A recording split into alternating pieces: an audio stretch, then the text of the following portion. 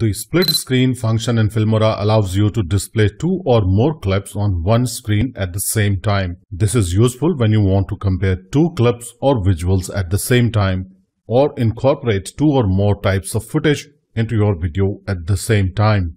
Split screen presets can be accessed from the split screen tab here at the top. Here we have a number of presets that we can use to play two or more video clips simultaneously.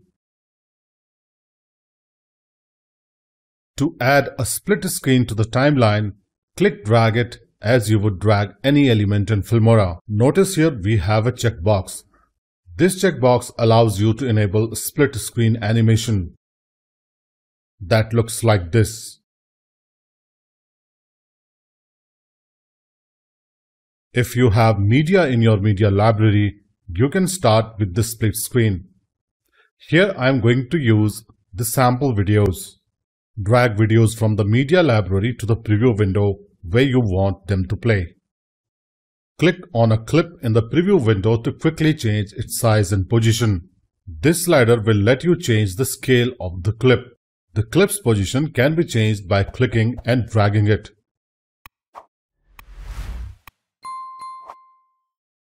If you want to replace a clip, simply drag and drop a new clip in the preview window. Clicking on the speaker icon will mute the selected clip. Clicking on this icon will open the Advanced Split Editor. On the left side of the editor, you have access to media, video, color, and animation. Here you have timeline for the videos in the split screen editor. You can rearrange the clips by dragging and dropping them here. You can also trim clips here. If you want to replace a clip, simply drag and drop it from the left pane of the editor to the editor's preview window where you want to play it. If one of the split screen videos is longer than the other, you should enable the Fit Split Screen Duration on the timeline option.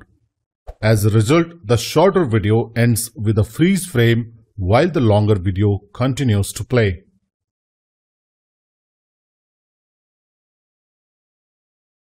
If this box is unchecked, the shorter video will be transparent. When you are done editing the split screen effect, you should click on the OK button to confirm the changes. So that's a look at how to use the split screen feature to play multiple videos simultaneously.